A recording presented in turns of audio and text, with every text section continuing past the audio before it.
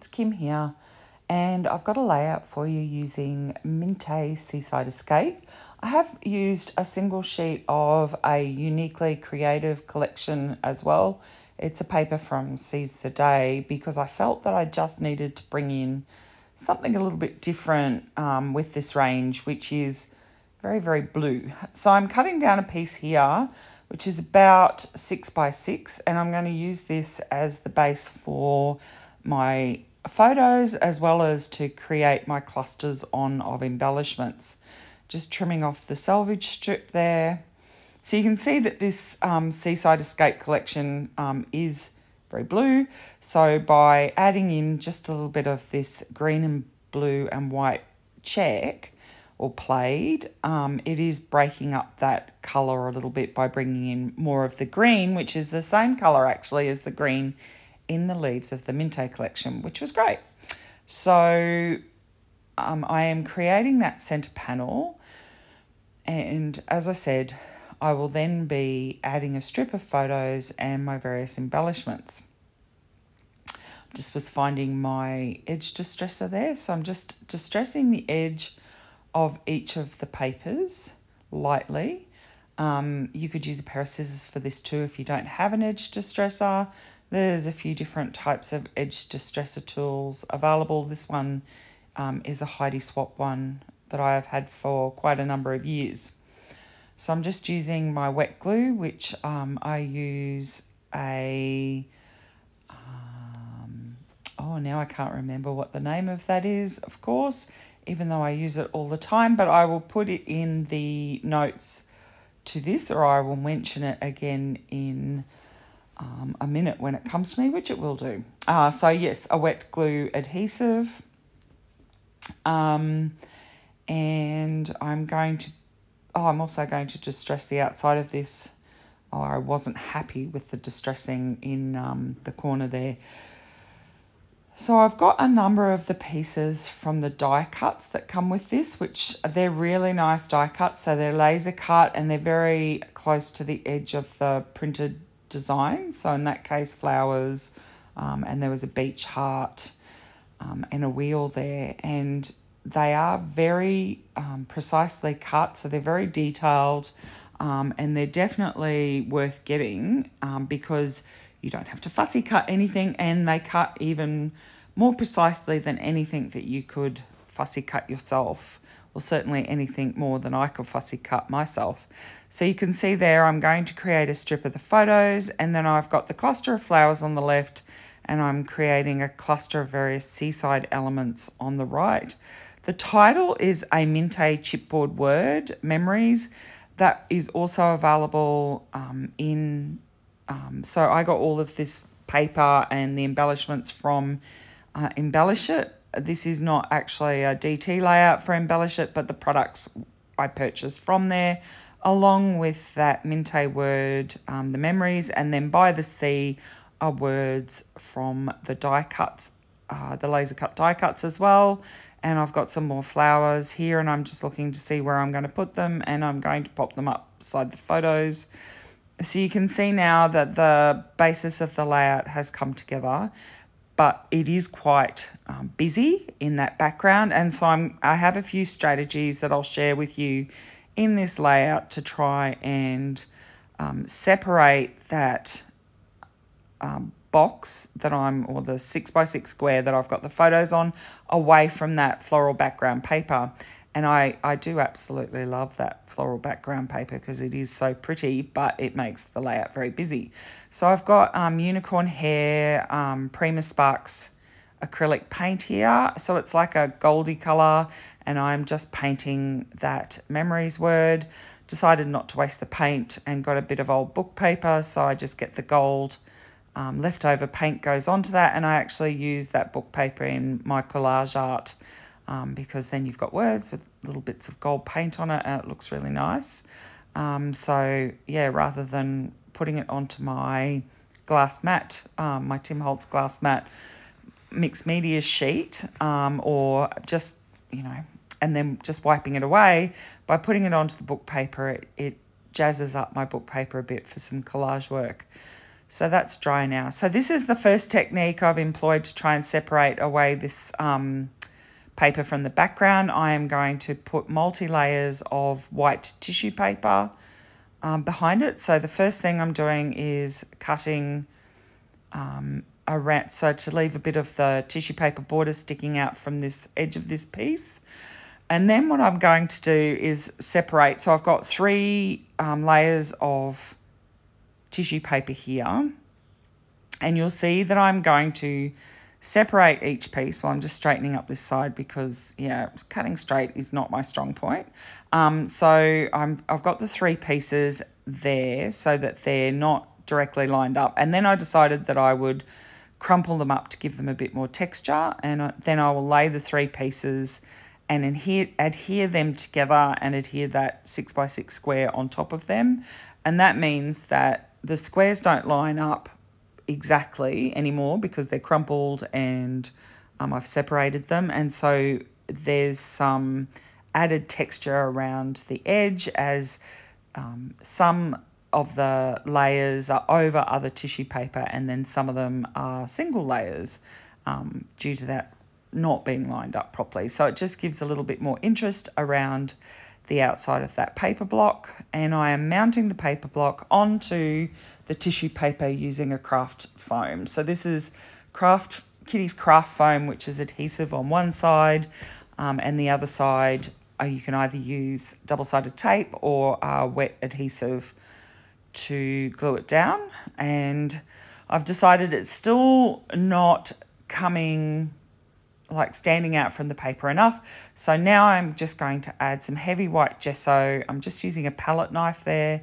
I'm using heavy white gesso just to tone down that floral paper a bit around the edge of that block so it stands out a bit more.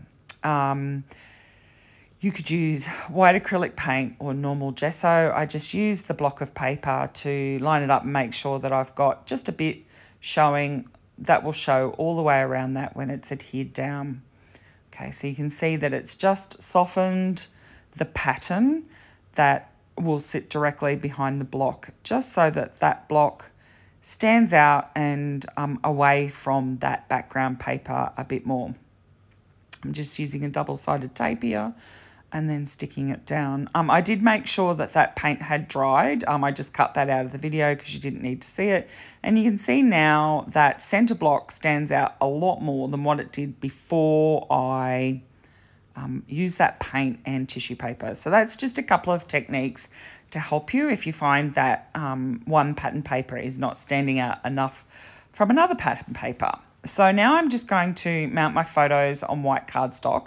I wouldn't necessarily always do this, but the white that was around the photos when I printed them, for whatever reason, just wasn't, I wanted it a bit wider, and I had, by cutting them apart, I'd cut it down a bit too fast. So I wanted to make sure I had a nice even white border around them. So I've just stuck them onto some white cardstock and then trimmed it down to end up with an even white border around the edge of those photos, and they will be in a photo strip. I'm also going to put some foam tape behind the photo strip and the flower elements so that they pop up off a bit off the background. So by mounting the photos onto white cardstock, it made it easier to get those even and to be in a nice straight line strip with the photos. So you can see there I'm adding some more foam to the back of those flowers so that everything will just stand up off that background and they'll all be at the same level. So some wet adhesive on that photo strip and that little cluster of flowers up the top there. And now I'm just relaying all the items back, deciding whether they need to have foam added to them. So the beach hut's getting some foam added to it. I am gluing down the ship's wheel directly onto that background piece, but the hut's being popped up a bit. And then I have an anchor. Oh no, I'm going to add a little bit of foam tape to the seagull, which goes up in the top right hand corner of that 6x6 square. So just adding a bit of, so I've got some strips of white double-sided foam tape, so they're thin strips, so it's quite good for adding smaller items. So I'm sticking the seagull down, and I'm using that to also stick down the anchor. Now all of those pieces are from those die cut packs, and I'm just using a little bit of that white foam tape to help hold up the bottom edge of the word. Now I don't have to have it all over this chipboard word, because part of the chipboard word, so the top part of the chipboard word, will sit on the photos, and I'll just use a wet glue to attach it there. But part of the word will sit off the photo, so I'm just using a little bit of foam tape so that the word sits flat. And now that's going to just be popped across the bottom edge of the photo. It comes slightly over onto the flowers and slightly onto the beach hut, but because they're both popped up with foam, it's all at the same level. I'm just using little bits of foam, double-sided foam tape, to put some behind the other die-cut words, so by the sea, and I will pop them up underneath the memories. So the full title will be Memories by the Sea. And these are photos of my two beautiful nieces and their parents away on holidays in Portugal. So they live in Europe, so they haven't travelled all the way from New Zealand. They live in Europe, and they went on summer holiday in Portugal, which they thoroughly enjoyed. So this was some photos of them there. So Memories by the Sea was very appropriate, and this range was perfect for it. Okay, so they're all stuck down, and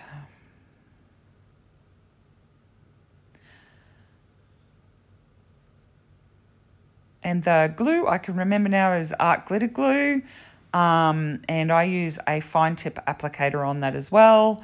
If you want that glue, it is available at Embellish It. And I do really like it. If I want a stronger glue, I use a Stampera extra strong glue, but for my everyday glue use, I use this art glitter glue. I just wanted to move those flowers that are on the right side of the photo down a bit, and because the glue hadn't fully dried, I was able to get it up and move that down a bit. You'll see that I fuss with it yet again before this layout's finished. This is just a phrase from some Tim Holtz Tiny Words, and I have popped that below the title, and I've decided I want to add a little bit more, a few more die cuts to this. So that's, I'm looking at the lighthouse, which I then decided fitted well on the left side of the photo and above the flowers, and I really like it there. It brings that, you can see now I've got the red with the lighthouse, the beach house, and the sub part of the title, and I think that works really well around the photo cluster. So you can see that red sort of move right around the bottom part of the photos and the sides. And then I added some bollards, and I'm adding a little boat here as well. So I think all of those elements work really well together. I'm popping that boat up with a little bit of foam tape too. The lighthouse I just stuck down flat so it sits behind the flowers. And now that is all done. I actually journaled on the back of this layout because there wasn't really anywhere on the front where it would show up. So I did put all the journaling on the back of this. And there you go. I fussed again, moved those flowers down a little bit more. And that layout is done. There's some close-up shots coming up. I apologise for the fact it's been so long since I have put up a video, but I will try and be more regular. Life has got very busy lately. I hope you enjoyed this, and please, if you did, I would appreciate you hitting like. If you haven't already, please subscribe to my channel. And if you leave a comment, I will reply to you. Thank you, and goodbye for now.